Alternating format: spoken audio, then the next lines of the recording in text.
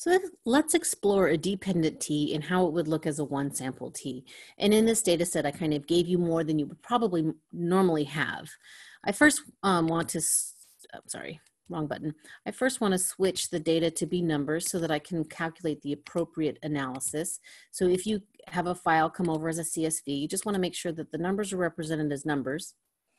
Now, typically, if we're doing a dependent t, oh, I see a typo, I apologize. If we do a dependent t, we typically just have the before and after. We don't normally have the difference, but I added this here because I wanted to show you something so that you can see a theoretical point. So let's just first run the dependent t. So I'm going to go up to t-test. I'm going to do paired sample t. Now I'm going to put the before, sorry, I'm going to put the after variable first and then the before. And the reason I do that is because I want my math to say after minus before, so that if I get a positive value here, I know their scores went up.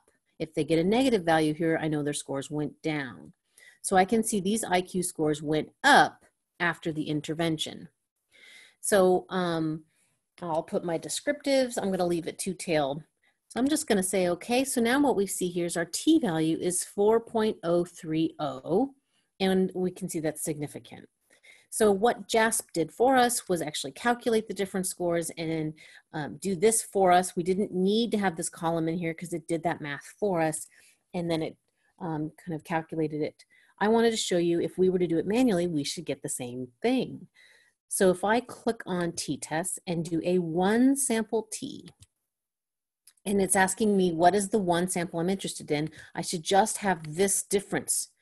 This is what I used for the paired sample t, but on a one sample, I'm just using the difference score.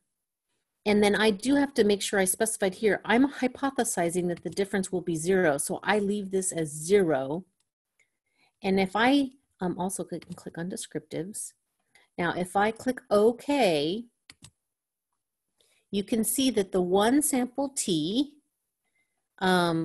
is exactly the same as the dependent t. You see 4.030, degrees of freedom of 8, probability 0.004. 4.030, degrees of freedom of 8, probability 0.004.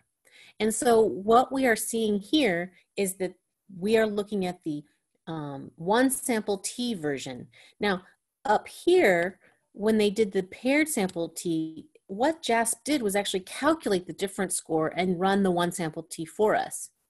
Now, this descriptive is on the after scores and the before scores, whereas the descriptives on the one sample t are on the different scores. Oops, I did something.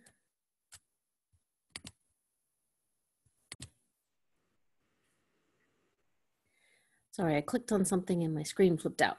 What I wanted to show you, and I think it's a great test question, is that a dependent t is a one sample t where it is run on the different scores. So when JASP runs the dependent paired t for you, it is actually calculating the different scores and doing all the math for you.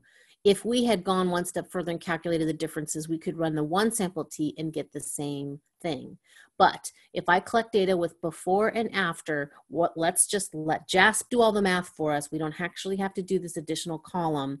I just wanted you to theoretically see that a dependent t and a one sample t are essentially the same thing.